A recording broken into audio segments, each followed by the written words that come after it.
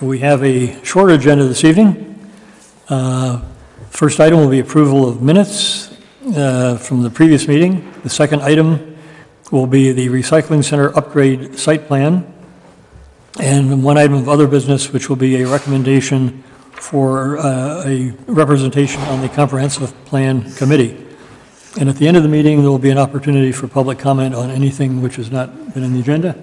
Hi, Caroline.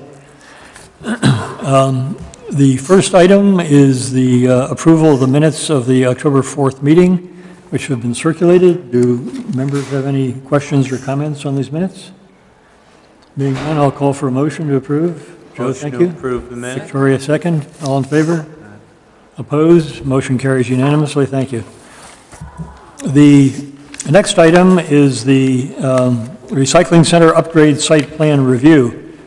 The Town of Cape Elizabeth is requesting site plan review of an upgrade to the recycling center located on Denison Drive. The application will be reviewed for compliance with Section 19-9 site plan regulations. Excuse me. The procedure will be as follows. The applicant and the applicant's representatives will summarize the changes to the project since the last meeting. There will then be an opportunity for public comment. At the end of the public comment period, the board will then discuss the application, and at the end of the discussion, the board has the option to approve with conditions, table, or deny the application. So without further ado, would the applicants like to tell us what's going on? Thank you. My name is Robert Malley. I'm the Director of Public Works, and we've been working over the last several months with the firm of Woodard & Curran to develop this proposal for your consideration. Megan McDivitt from the firm is here tonight. She'll provide you a brief overview of the project. Would like to thank the board for your consideration during this process and appreciate your input and your feedback to us. So Megan will take it away. Thanks, Bob. Thanks, everyone, for having me back. I'm just prepared a real brief presentation. I'm just going to kind of go over, review what we discussed last week, and then talk about some of the changes that we've made since our last meeting and our site visit. So here is the existing transfer station, as many of you know, and beloved by many residents.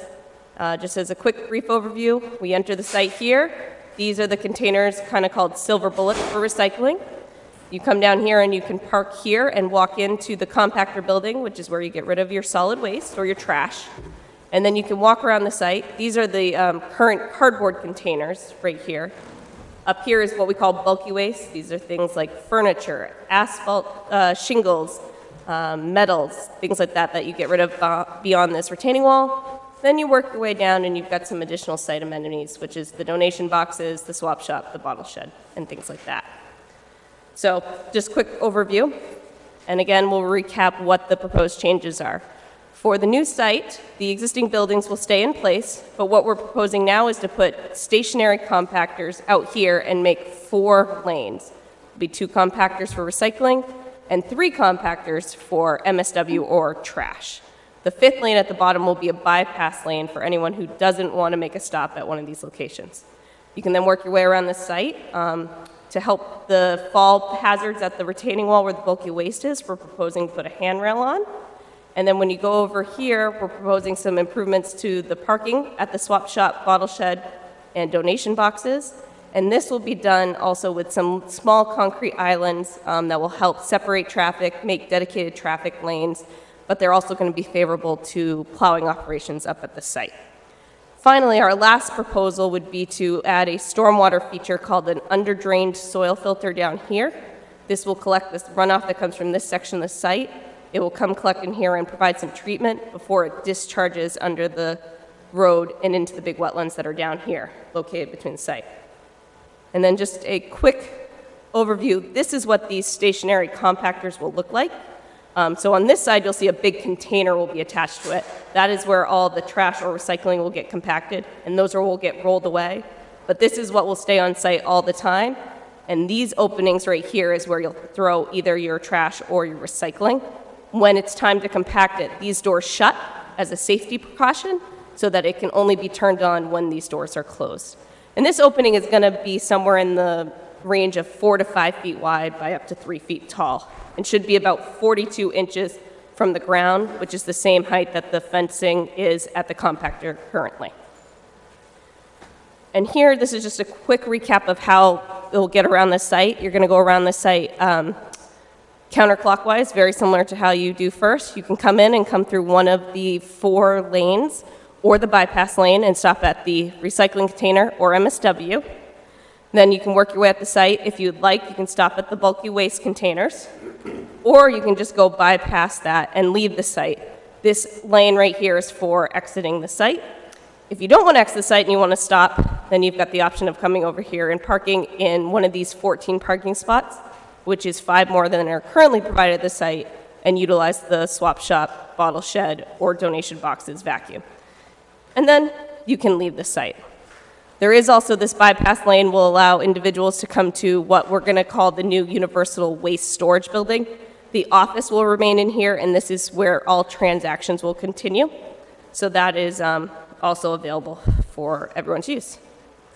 So what changed since our last meeting? Not a whole lot, but a few little items we added. First, based on our discussion at our site walk, we added a few no parking signs back on this side of this grassed island, just so when vehicles are coming around, nobody parks here to walk to any of the amenities. It will keep traffic flowing. We also staggered these lanes right here to help traffic from merging. The idea is that the car to the right will have the right-of-way so that the vehicle in the lane right next to it can see this person ahead of them and let them pull out first before they pull out into the traffic. And finally, we made some modifications to this stormwater management feature down here. This is what it looked like previously when we submitted at the beginning of September. We had utilized the whole area and really kind of oversized the feature. But then, after having FB Environmental go out and delineate this small existing man-made wetland, we decided to refine the feature and push it away so that we wouldn't disturb this at all. So this is going to remain intact and be protected. We've put the stormwater feature over here. We've sized it, ensured that it's still adequately sized for the area that will drain to it. And what this allows is a little overflow or emergency spillway for a storm bigger than what we've designed it for, a 50 or 100-year event. It gives us an overflow, and we can utilize the existing culvert in that situation. And those are really the only changes we made, minus a few detail and note edits per the town engineer's recommendations. We've gotten the town's revised comments from our new submission, and there's a couple little edits we need to make, but all things that we can do, no problem. They're detailed and note-oriented, and we'll do those moving forward. Any questions? Victoria. Just for the folks at home, you were showing how you can get through and all the different places you can stop. You can still stop to drop off wood and the leaf waste and oil. So I just wanted to make sure that if anyone's watching at home, they realize, even though you didn't say it, you can still stop, that those are still available to residents. Yes, correct. All those functions will remain. Caroline, Henry?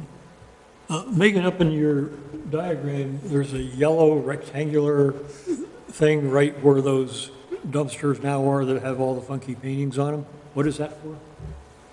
Right there? Right here? No, up. Right there, yeah. This one? Yep. So this is an existing concrete pad that's currently at the site. I think if I go back a few to the existing site photo, you can actually see it right here. Right, that has a dumpster on it now. It has a dumpster on it. The concrete pad will stay there. There won't be a dumpster on it. What they may use that for is when they're removing full dumpsters, they'll place them then temporarily so they can reload the compactor, and then they'll pull them away and take them off site. So it will be used as a temporary location. Great, thank you. Yep. Sorry. Henry. I guess if you could put the drawing for the parking for the swap shop. Okay, see, the only thing I find there is you could be driving in with parked cars parked left and right, and then they have to back out while people are taking something with them to drop into the swap shop. And, I just parked cars going backwards always seems to be quite a dog. Parked cars that are backing out of a parking spot always have some sort of blind spot, and I wondered if there's if you could make it in some way one way, so that you can't, so you drive out of the parking lot, you go into the parking lot, park, and then go out through that way just for that note. And if you could angle them over so it wouldn't be quite such a right angle, in other words, they'd be angled parking. But yeah, I just wondered whether kids running in and out might be a little bit more difficult to see them, seeing as it is a parking area rather than a driveway. I know at the moment, if you go there, it's a driveway, so people are very cautious when they're moving out into traffic. But in a car park, you don't necessarily expect the car to be moving backwards. That's just a comment. I mean, I don't know if it's practical to get around, if you can get around that. Yeah, we would have to look at our space limitations. I do have a concern if a vehicle came out this way, sight distance. So where this driveway would tie in here, this is around a curb and there's quite a few trees. I would have concern that vehicle pulling out wouldn't be able to see oncoming traffic. So here we at least get to, it is a parking lot. Hopefully vehicles treat it very similar to your parking lot at your standard grocery store or shopping store, that you're aware of pedestrians when you're backing in and out. We did provide a sidewalk over here alongside the building to try to encourage people to be out of the parking and not walking down the middle of the parking lot, but utilizing that sidewalk. I don't think it's a high probability area for accidents, but, whilst you're planning it, you might as well have another look at it. Any other comments or questions by the board before we have the public comment period? Okay, at this point, we will now open the public hearing, invite any members of the public who would like to be heard. If you would come to the podium and give your name and address in 3 minutes, although there's not too many people there to talk, and we'll let you run over a bit if you want. Any members of the public care to be heard? Yes, sir.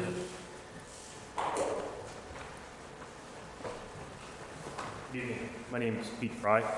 I live in Cape Elizabeth, 28 Southwell Road, and I am the current chair of the Recycle Committee. I just came here to lend my support tonight to the project. I think that a lot of hard work's gone into. Sir, could you step a little closer to the microphone? Sure. Thank you. Sorry. I think a lot of hard work has gone into this proposal. On behalf of the committee that was responsible for this, I think that safety is paramount. I think that the cost is what it is, but the facility as it is right now is aged and it really needs to be revitalized. So on behalf of the committee, I support this proposal and I hope that you will too. Thank you. Any other members of the public? You, sir? Okay, we'll close the public hearing and the board can now discuss the application. I don't really have any comments, but I do want to probably should have thanked the Recycling Committee members for all the work that they have been doing. It came to us done in many ways. We really looked at it, we did the site walk, we did have some comments, but it was very well received. Thank you. Andrew? I don't have any comments. Charlie? Yeah, I was surprised how much work was required to come up with this plan. Because, I thought the dump, but obviously it requires a lot of study, and I really think you did a good job, to be honest with you. Carolyn? I think we started out, as Victoria said, with a very good plan, and I appreciate that they took our few comments to heart and tweaked the plan a little bit, and I think it's an excellent effort. Yeah, I'll just add to that, I'd like to congratulate Bob Malley and the engineering firm. I think they've done a very professional job. The site walk was very interesting. There was a lot of concern on public safety, which I think has been well met. And there's some detailed materials in the package we have, which I won't go over in any great detail, but it covers the issues that we've considered and all found to be quite well handled. So it's been I think it's been a good effort by the town. I think the final product will be quite satisfactory, so thank you. If there are no further comments, I would call for a motion. Okay, Henry, you would?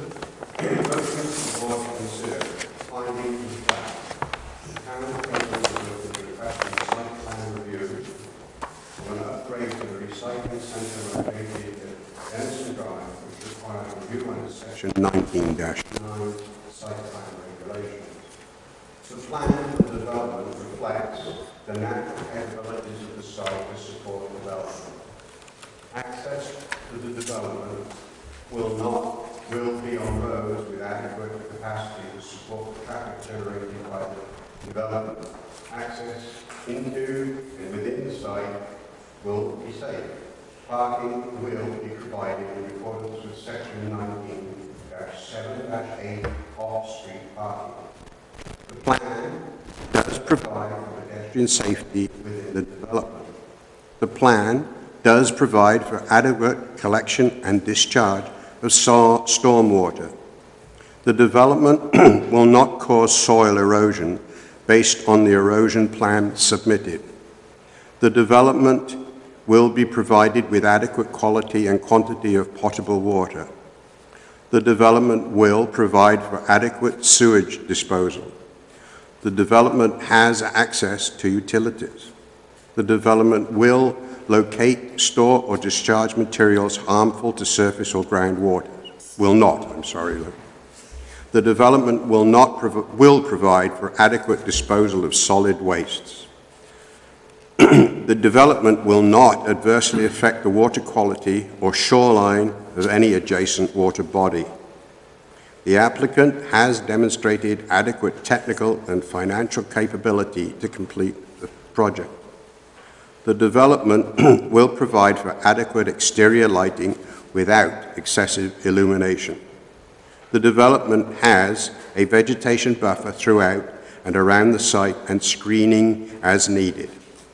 The development will not substantially increase noise levels and cause human discomfort. Storage of exterior materials on the site will not be visible beyond the boundary of the property.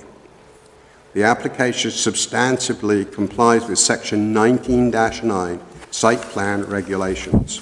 Therefore, be it ordered that based on the plans and materials submitted and the facts presented, the application of the town of Cape Elizabeth for site plan review for an upgrade of the recycling centre located on Denison Drive be approved subject to the following conditions. 1, that the plan be revised to address the comments of the town engineer's letter dated 10/12/2016. That there be no alteration to the site until required permits from the Department of Environmental Protection, DEP, be issued and the plan revised to address the above conditions and submitted to the town planner. We have a motion. Is there a second? Second. Thank you. We have a motion made and seconded. Is there any further discussion on that motion? Call for a vote. All in favor? Opposed? Carries unanimously. Thank you. Thanks, folks.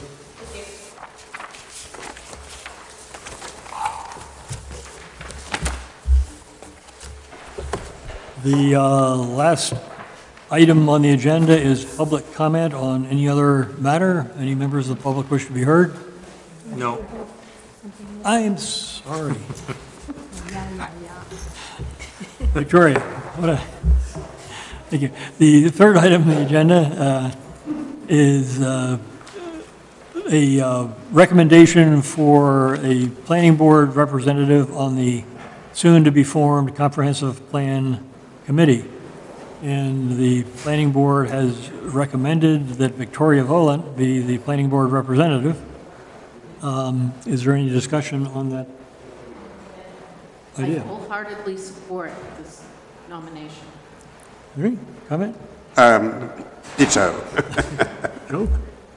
I agree. Yeah. Yeah, and I just, like to say for the viewers at home that Victoria has been one of our leaders in handling big, complex topics and mastery of facts, which the comprehensive plan review is going to have plenty of, and I think she'll really do a great job on it, and I enthusiastically recommend her. We probably just could have a vote. I think, Yeah, I'll call for a motion to appoint Victoria Volant to the Comprehensive Plan Committee. Is there a motion? Henry? Motion No to, second? Discussion on that second and motion? In favor? Opposed? Carries unanimously. You got it. Now, we have a chance for public comment. There being none, I'll call for a motion to adjourn. I'll make a motion to adjourn. Second? In favor? We're adjourned.